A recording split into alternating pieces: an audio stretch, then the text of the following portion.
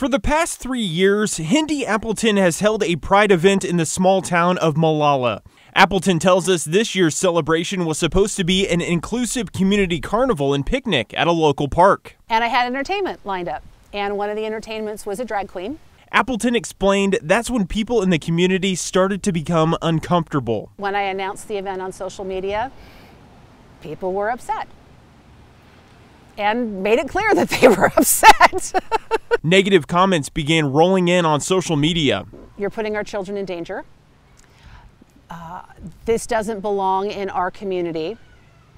And we're going to show up to disrupt the event.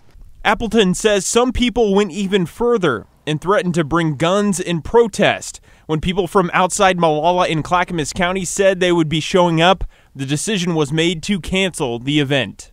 I wanted a community event. So many people were going to be coming in from outside the community just to make a point that it ruined the purpose. The Molalla resident of 18 years now hopes the community will become more accepting of people of different backgrounds and not be fearful that Molalla is becoming more diverse. There's room for all of us. There is room for all of us here in this town. Appleton is still trying to decide whether or not to attempt another Pride event later in the fall, but says Pride will definitely be returning to Molalla in 2025.